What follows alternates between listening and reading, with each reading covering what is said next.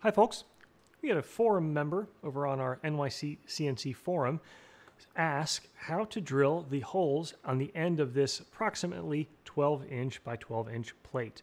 And what makes them tricky is those holes are at an angle.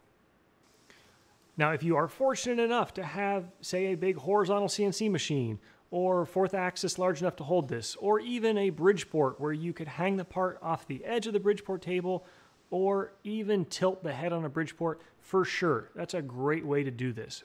But what I wanted to do was explore a way of potentially doing this fairly well with more common or inexpensive tools. Now, of course, the accuracy of the hole location, diameter, and the material is going to change how effective this is.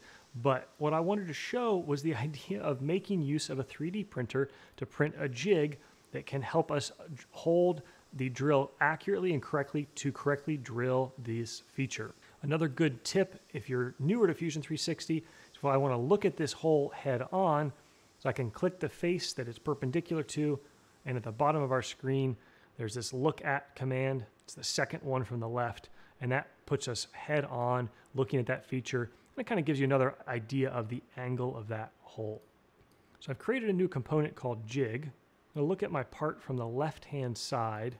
P for project. That's asking me to pick a plane to start my projection on. I'll just use the edge of the part, and I'll project the sides of the part. Again, if you're new to CAD or CAM, what project does, it just gives us the sketch dimensions of the feature that we just clicked. I'll then hit L for line. I'm going to sketch from the left side, over, up, over, down, and over there. I've now completed a sketch that's totally enclosed. It's using the lines I just created as well as that project. And you'll notice I intentionally made this line the wrong angle. I like doing that when I'm kind of moving fast and to make sure I don't accidentally forget to finish this. So I'll now choose parallel, and I'll make this top face parallel to this face. Not actually mission critical for the task at hand here, but I like it nevertheless. And we can adjust the dimensions as see fit. You'll notice that the left side kind of auto snapped to the be coplanar with this, or collinear I should say, but it's adjustable, so we can fix that with things like vertical, horizontal, and of course you can dimension it as you see fit.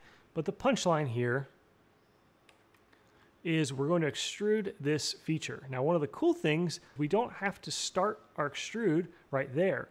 We can start from an offset from our profile plane of, say, 1/2 inch. Oops, let's go -1/2 inch. And we'll extrude it -1 inch. Click OK, and we've now got our rough shape. Again, you could improve this as you see fit, or what works for, say, your printer or your part. Now I'll pick the top face of my jig, hit P for project, and I'll turn off the visibility of the jig, click on this circle, and that puts a hole at the top of my jig, which I can then extrude all the way through it. So is this perfect? No. And again, it may not be accurate enough if you're trying to hold your drill location to, say, within 1/1000 of an inch or some sorts, but wouldn't be too difficult to print something like this. It gives you a fair amount of rigidity and alignment, and you could use basic hand tools from a tape measure to calipers, or even 3D printing an extension to locate the sort of left to right or X dimension of the fixture on the plate. But if you want to take it one step further, I mentioned this would be fairly rigid. Yes, rigid compared to hand holding a drill or using a drill press, but one easy way to make this better would be to purchase a drill bushing from McMaster. And you could 3D print your hole with a press fit so that you could lightly press fit that drill bushing in, or if these holes had to be drilled then tap, I would leave that bushing with a sort of a very, very light press fit, enough that you could actually remove the bushing and you could purchase a separate sized bushing that would act as a tap guide. Because frankly, if you need to drill and tap this, I would definitely want them both led into this angle with a guide. Another tip I'd recommend is If you look at McMaster, gives a great explanation.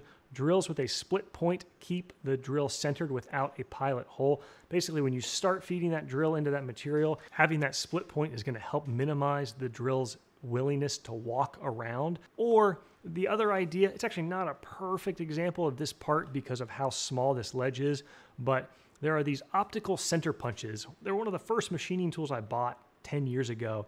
And they have a black pad that's about an inch, inch and a half in diameter. And in it, you have a sort of target-shaped magnifier, and it has a very small black point on it.